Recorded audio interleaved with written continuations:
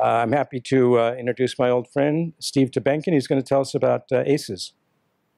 Thanks a lot, James, and thanks to the Digital Cinema Society for inviting us to speak. I'm Steve Tobenkin, and I'm a filmmaker and producer and director by trade, but I'm here on behalf of the Academy of Motion Picture Arts and Sciences. I'm the marketing and adoption lead for ACES.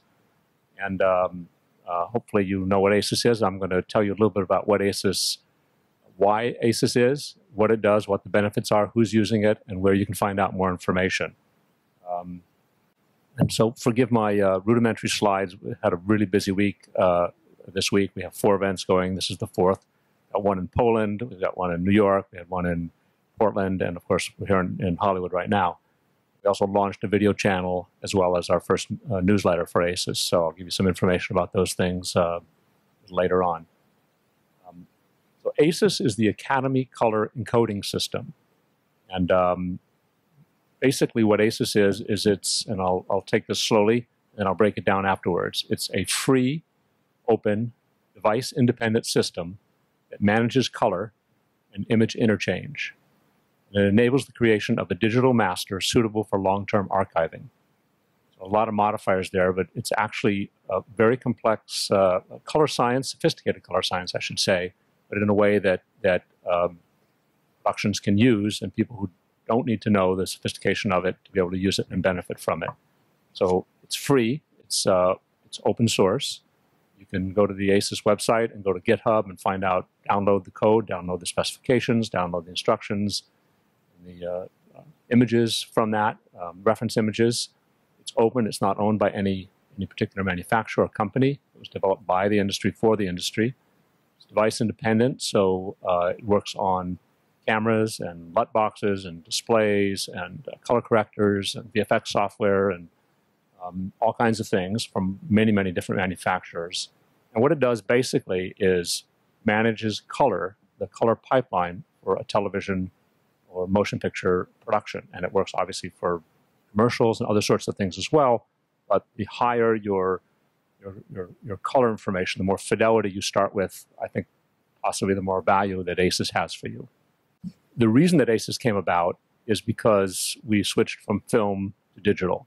And what happened is film workflows, which I did for 20 years, had a pretty prescribed, after whatever 80 years of working in film, had a pretty prescribed way to do it. And there was color science, and it was brought to you by Kodak and Fujifilm and the labs and some of the post-production companies. And it was pretty known science, and everybody pretty well worked at the same.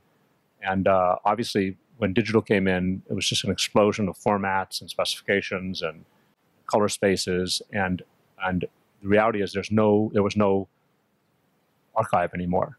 You had at least film negative, and you had your delivery or your answer prints in film. But of course, with digital, you don't quite know what you have for the most part. So the Academy, who is very interested in preserving films and preserving filmmakers' intent, took it upon themselves to get together a group of top color scientists and engineers and cinematographers and colorists and visual effects people, and say, how can we attack this problem? How can we address this explosion of digital file formats, and particularly when it comes to color? That was a pain point, and that's how ACES was born. So ACES development took almost 10 years because it's building a standard across an industry. Many, many different people with different systems needed to buy in. In December of 2014, we launched the production-ready developers kit for ACES, ACES 1.0. And so there have been many, many productions, hundreds, that have used ACES so far. They pretty much have all used pre-release versions of ACES. So a lot of the learning curve has happened already. So ACES 1.0 is solid, and it's been being integrated right now into products. So you can do an ACES workflow now. Hundreds have done it, but it will be easier when it's actually in the products that everyone already uses, the cameras and the displays, and that will happen shortly. It's happening as we speak. Some of the high-end benefits or high-level benefits of ACES, obviously you create this digital source master. It has the full fidelity of the original elements that you brought in. It doesn't clip. It's a color space that's larger than pretty much any other available, more than your eye can see. So in terms of color, it's the holy grail. It protects the filmmaker's creative intent. And this is one of those things with digital that it's important that, it's important to the Academy too, that you know, if a cinematographer and a director want something to look a certain way, sometimes the cinematographer can't even follow the production through the way things happen these days. There needs to be a way to notate what color, what the look of the film or television production is. And ACES does that. Does that very well and allows you to set a look and then follow it through or discard it later if you want. But it's up to you. It's a non-destructive process. So you can go back to this master and through the production, you can go back in 5 days, you can go back in 5 years, maybe 50 years if you can figure out how to read the media in 50 years, which is outside the scope of ACES. But the Academy is interested in that problem. And you can get back and you can say, this is what this film was supposed to look like in this environment. And so it's a known quantity. One of the things that ACES does really well is it helps manage the use of multiple cameras on set. So if you have an A camera, which could be an Alexa or a F65, or C500, a Red, or a Vericam, you're always going to have point of view cameras on most productions. And it's tricky to manage those into a color pipeline and to make those look like they tone in appropriately. So ACES allows you to encode these all into a color space. It's a common color space, and it does not modify the look of those in the sense that it doesn't make GoPro look like an Alexa, but allows you to work with them in a certain kind of a color palette, if you will, lack of a better way. It also simplifies VFX. As we know on modern films, almost every film has visual effects. Sometimes they're managed by multiple companies working on the same scene. One might be in London, one might be in Poland, one might be in Australia, Hollywood. And how do you manage that? How do you make sure that those things can all come back into the cut and look proper? And ACES helps you manage that color pipeline to do that.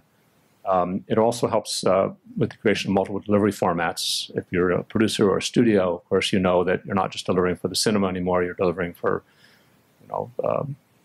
65 millimeter, you're delivering for an iPad, your iPhone. I mean, it's just an explosion of deliverables. So if you create a high-level ACES master, you haven't degraded the image down to Rec 709, for example, and then have to pop it back up. You're always at a high level, and then you can create all your deliverables with typically simple trim passes or no trim passes at all, we've been told. And finally, it helps future-proof because HDR, wide color gamut, and other technologies are coming in that are appropriate for maintaining full color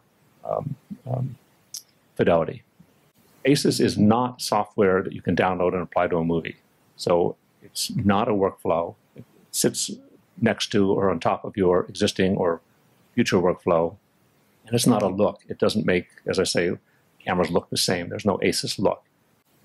What it is basically a suite of encoding specifications and guidelines, metadata, definitions, developer tools that are typically built into products and then help you manage this process. And while you can download all the stuff from the website, the GitHub website, the vast majority of you will never need to know any of that information.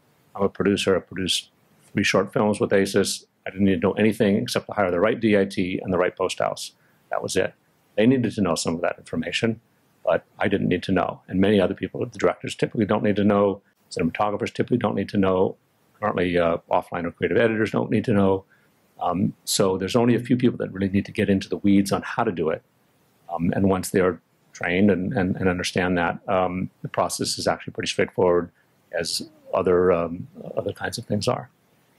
And since it's appropriate to talk about 4K, since we're talking about that today, ACES is agnostic to resolution. So it can work in HD, 2K, 4K, 6K, 24K, whatever's coming up. Basically, it doesn't matter because it's not managing that part of the process.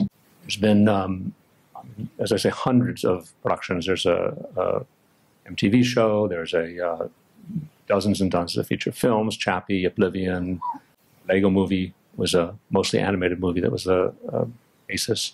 So there's a lot of people that have already worked out a lot of the kinks. They know how to do this, and they are helping train and teach people, how to do ACES.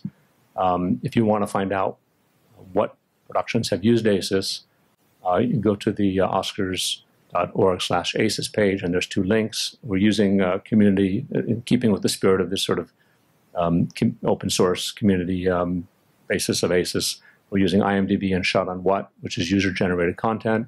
So people are, as they finish ACES productions, they're listing that. And so that's how we're keeping track of what productions. So if you've worked on an ACES production, we greatly appreciate you adding those notes. And there's a notation on our site saying how to do that.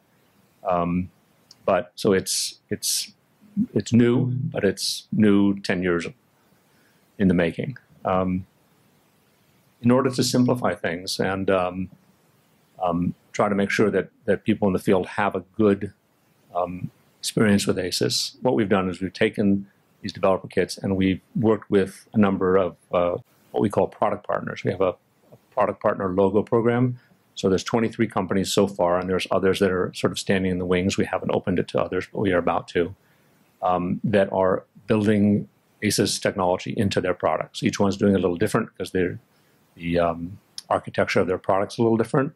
But they're all doing this, and what they're doing is they're building it in, and then they're showing the Academy reference frames, reference output frames, and common UI, so that people have a good experience. And if once that's done, they will get to use the ACES product partner logo next to a product, which basically means that product has been, to some extent, reviewed by the Academy. And yes, this is a product that is a high-quality implementation of ACES. So that would mean when you go to do a production, you chose a camera that had ACES and LUT and display, you should have a reasonably good experience, and a color corrector, a reasonably good experience with ACES. You may still have to test, of course, like you do with all productions that are sophisticated productions, but this is going to get you quite a bit down the road. Quickly, I'll just give you a couple of places you can go for more information about ACES. You can always go to oscars.org/ACES. We just launched, as I say, a video channel with a bunch of videos and panels and things, people talking about ACES, how they used it, problems they solved, how it solved problems for them. You can link to that it's linked from our homepage. IMDb and Shot on What are productions that have used ACES. So that's pretty much the 10,000-foot view of ACES. And sign up for our Twitter and our email, and I hope next time someone says ACES, you'll know where to go and you'll be comfortable with that. Thank you very much.